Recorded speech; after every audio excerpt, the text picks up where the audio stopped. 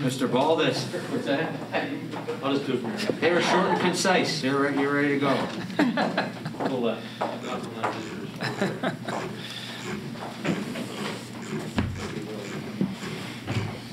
So Dr. Ferris, you want to introduce Kevin Baldus? Yes, I would like to introduce our new Director of Special Education, Mr. Kevin Baldus. Thank you.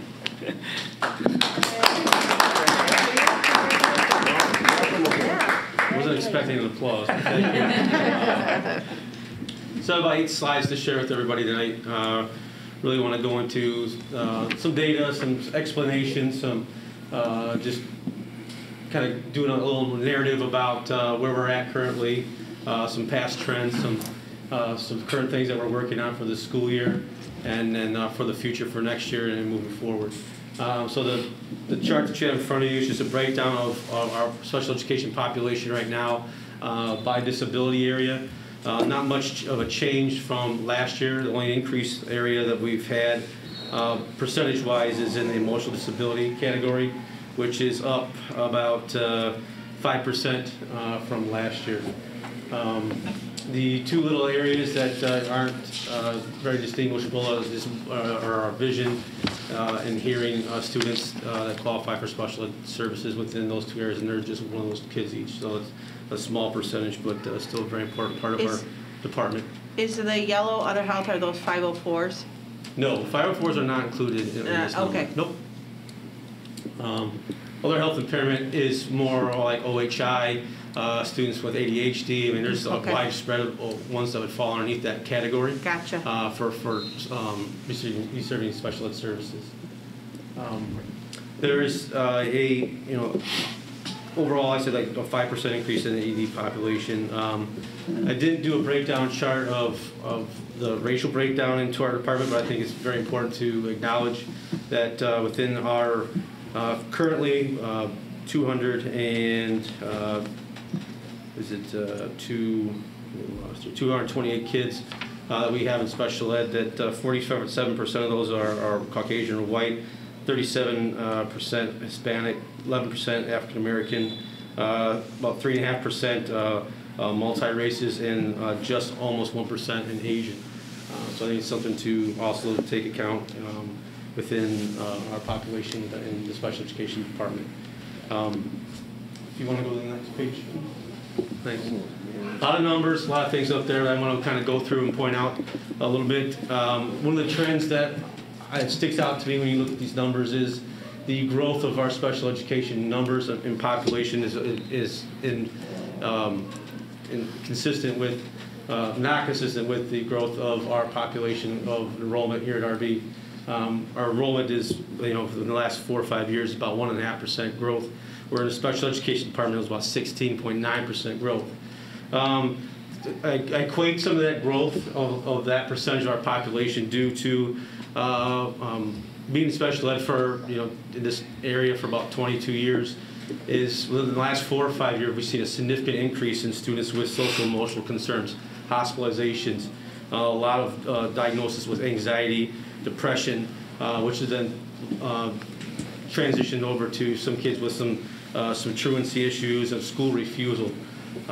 Typically in special ed, when those students are identified, they go through a process in our building, usually through counselors or staff members and deans. Really all get involved in recommending those kids to case study evaluations through small teams or SIT, and they get to me where we then recommend them for services do a domain hearing or evaluation process. And those are trends that are consistent in the United States and in the state of Illinois right now. Those numbers are just increasing, just not because of COVID. This year's a more significant increase. I mean, one of the numbers that I had previously, we are currently in the middle of about 6 case study evaluations in our special education department that many of them are due to those SEL, those social emotional concerns of just struggling when Ms. Lindquist says so zoomed out, they're not around people, and some of our kids that they need those one-on-one interactions and get recommended for special education services. One of the other things that stick out to me is our transition program. 10 years ago really wasn't in existence. I talked to Ronnie Carey and Melissa Hammer, our two transition coordinators, and within those courses they've continued to see a rise in child find was a big part of this, that we had kids that are identified at an earlier age, and that when they were ready to hopefully graduate on a 4-year path, just wasn't something that was going to lead them towards future success.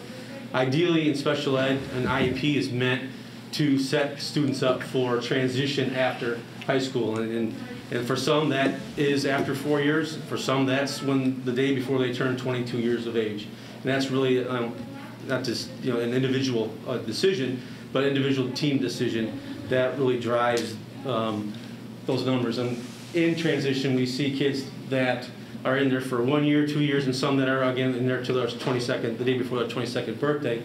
But getting them job training, getting them out in the community, connecting them with different avenues for success based on their individual needs post high school. The bottom one of the things that this year, due to COVID and the lack of numbers of kids in our department that were in session, that the pair numbers, we had 2 pairs that retired last year, and though they were not replaced due to one of them was a one-on-one aid with a student that left, so that direct connection wasn't needed, but it dropped for just a decrease in the needs. I think if we had a full on school year, that number would have been higher. We would have looked to hire some more paras in those classes.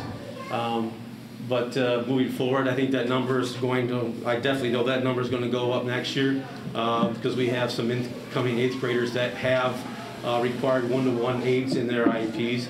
And I'll talk about that a little bit more, like program-specific needs. And so I envision like a 2.5 increase in paras for next year. For those 2 students that need one-to-ones and 1 for kids that need support in other classes during their school day.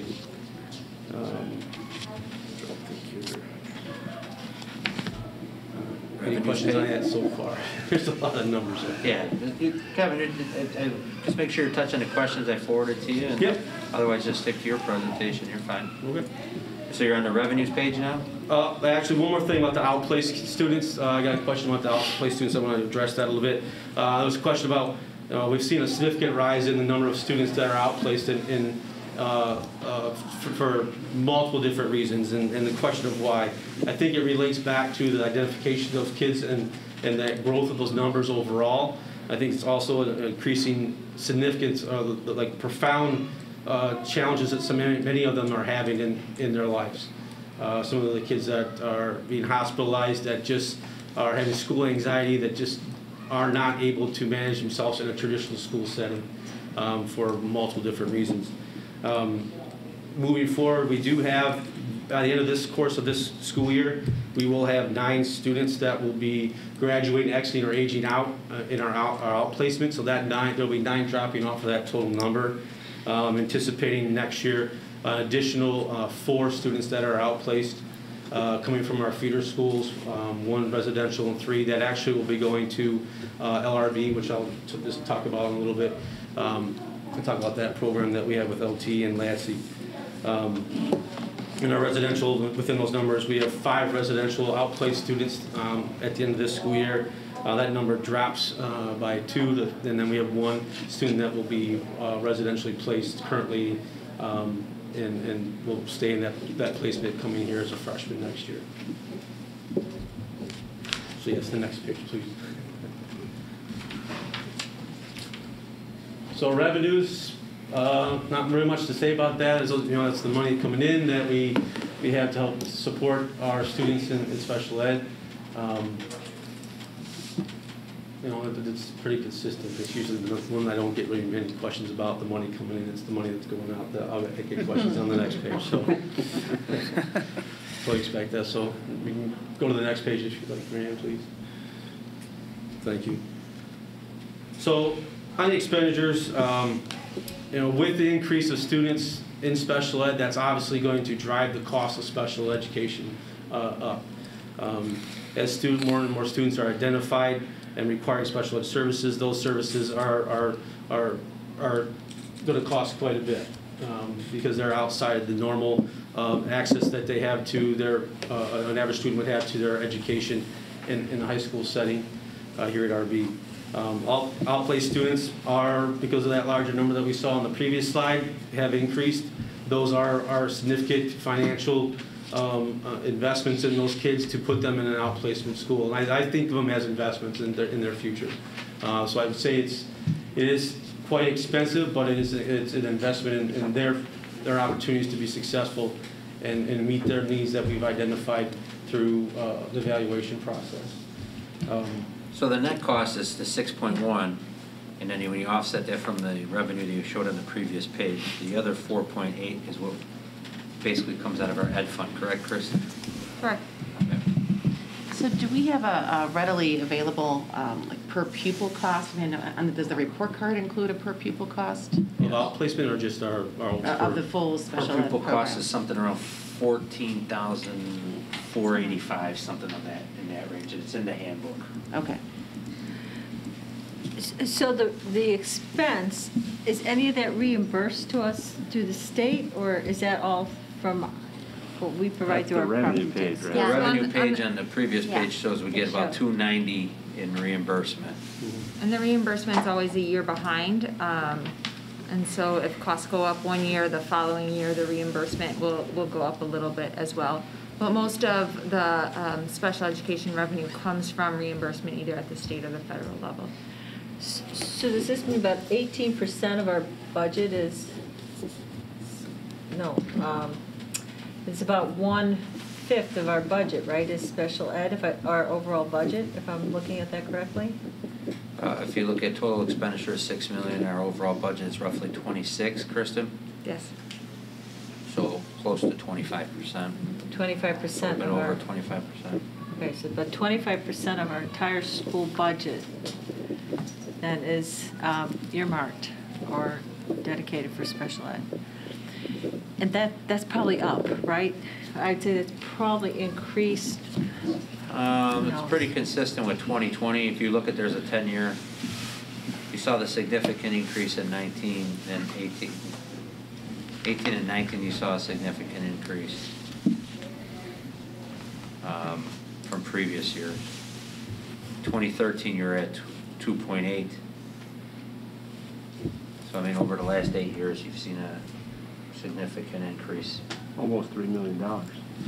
Yeah, so that's just a commitment that school districts make to their community that I don't know that everybody realizes, you know. Well, I don't know if it's a I mean, it's a legal obligation. Well, and it's an investment. As you Yeah, say. right, it's an I mean, investment. here's my thought is, what's it going to do in the next 4? It's going up $1 million every 4 years, or $1.5 million. Is this the cost of the resource going to be $1 million more in 4 more years just because it costs more money? So- Like textbooks cost more money, right? Well, we have Transportation and to, all these things. right, we have to educate the children within our borders, right? If they live in 208, no matter, right, we have to give them a fair and equitable education. And so if they come from somewhere else or from the feeders with an IEP, we have to educate them. I would say generally speaking, and, you know, tell me if I'm wrong, but the trend is to get away from giving IEPs and more IEPs in the elementary. I mean, obviously, you want to meet every kid's needs, but I think trying to do some MTSS and other interventions in order to do that before giving an IEP has become much more common, correct? Yes, that's very common practice, that you try to see what interventions you can embed into the student's day that will help them be successful and see if those things work before you would go to, like I mentioned before, you would go to a case study evaluation for special ed service. Because of that reason, it's such an investment, and it's costly to a school district, right? I think that's the balance of being financially responsible, but yet using the funds to a level that that the students need in order to meet their needs. That, and personally, that's what I would say. That's where you draw that balance between what are the resources we can provide for a student that's going to meet the needs that have been determined by that case study evaluation. And that's that balance that, this year, to be honest, with some of the students that we have coming in from our 8th grade feeder schools is, like Kylie mentioned earlier, is one of my things that I've been talking about is I have a lot of kids that are coming that have not been in a traditional classroom, haven't had real implemented IEP services and related services for a year and a half. So we've kind of really looked at, not giving them a full buffet of services, but okay, we might want to add a little bit here, really look at what is going to be necessary to bring them and close those gaps. And I think, I'll touch on it later a little bit too, is why was it so important to have some of those kids and some of that population be with us to make sure that we could get those skills and those supports embedded into their day as opposed to staying home. So you had said we're probably going to need another 2.5 FTE, but No, so No. paraprofessional. oh, okay. Paraprofessionals, That doesn't yes. count. Yeah. Okay. 'Cause No. I was like, I didn't see that. That's a little different. That was Well, just, it's a little that's just different, but paraprofessionals. it's not free. Right? I Correct. mean, we pay those people. I hope we do. I know they do a good job. So Kevin, one of the things you talked about on your next page, I think this is your last page of it, preparing for the last page, LRB Academy, and I think on the 21-22 you had talked about, I know you're looking to try to bring back a program, is it Life Skills? Yeah, so Life Skills was a program that we had all day long here at RB, and a lot of those are for kids with multiple disabilities that aren't just going to access the general ed population or curriculum. Those numbers dipped a little bit, so that program went away. I'm seeing an uptick in those numbers coming in. We have 2 young people coming in next year that are going to need some access to that program. Our freshman class this year had 3 or 4 kids that could benefit from that type of program, and bringing that kind of program back. It's not a full 5 or 6 period day, a life skills program, but there's like two of those life skills classes embedded with some vocational skill classes as well. And then some of those kids will access some of the core classes that they've been doing this year. The reason for that is that those could have been 2 potential kids that we'd have to be outplaced. And to be honest, I want our kids to be in our building. I mean, it's that connection to our community. Some of these kids are traveling far distances on buses to do their daily schooling. So when we get an opportunity to transition a student back to RB, that's a priority for me, and I think for the families. And that's part of why the LRB Academy was created with Lansing and Lyons Township. We have, again, with our numbers going up and with our kids with emotional disabilities and struggling with the social emotional component, is they developed the school, I guess the 3 entities developed LRB Academy in our community in LaGrange Park. Those kids are not traveling 45 minutes to an hour or 20 minutes on a bus or a minivan or a cab to go to school one way each day. They're going to go 5 minutes, be in their community, and they still have that connection. Some of the kids that we have in there, like I said, the 3 that are coming in as 8th graders, all 3 of those kids that are outplacement are going to go to LRB. LRB is not as expensive as the other outplay schools that we use, or therapeutic day schools, but they're geared, and I'm in direct contact with them on almost a daily basis about some of the kids that are there. Some of the credit recovery that we do in Apex, those kids are doing Apex over there to get some of those classes made up. They have on-site social workers, and they're transporting kids back and forth. And it allows them, if I want to try to bring them back, if we try, traditionally when I bring a kid back from outplacement or a therapeutic day school, it wouldn't be an all or nothing. It would be a couple of classes at a time. I wouldn't want to set them up for a complete life change and then it all falls apart. All the work they've done to try to earn their way back or the growth, and have it fall apart. It's usually going to be a 1 or 2 class periods for about a quarter or a semester, and then build those on for another semester to maybe full time. And it allows us a lot more a connection with those kids, and because they're ours. We want them to be connected to RB and be close and still be in the community. question about LRB. I did provide a link in there. It's a great video that they have up to LADSI's website to kind of get a good idea about it. Ideally, I'd like to have you guys visit the school. It's really great what they've done in a year, but I haven't even visited yet because I'm not really in the mood of visiting places right now. So this is like an alternate to RB, like this is an actual school? It's an alternate high school setting for students. They are required to have, they have to have an IEP to attend that school. But yes. It's at St. Louis. Yes. Yep. As a directing board of LADSI, we work together with LT, the superintendent, myself, and the director for LADSI to put together this program. And we've been working for 2 years to find a lease on a building, and with St. Louis, it was a central location. I mean, and 20 years ago, they were asking, I was a parishioner there, right? They were asking us for tons of money so they could build this community center and all these other things. It is they got some really nice facilities there that are almost like brand new because there was such a low student population at St. Louis itself during these last 10, 15 years. So, I mean, some parts of that building are like in mint condition. So what's our enrollment? We have 3 incoming freshmen, and how many other people will we have?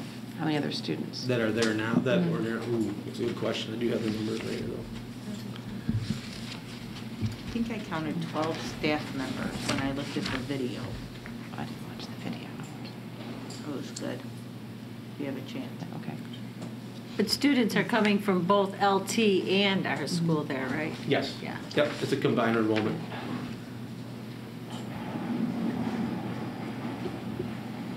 I guess maybe It'll be I'll rephrase five. five. So is there a cap to what we could?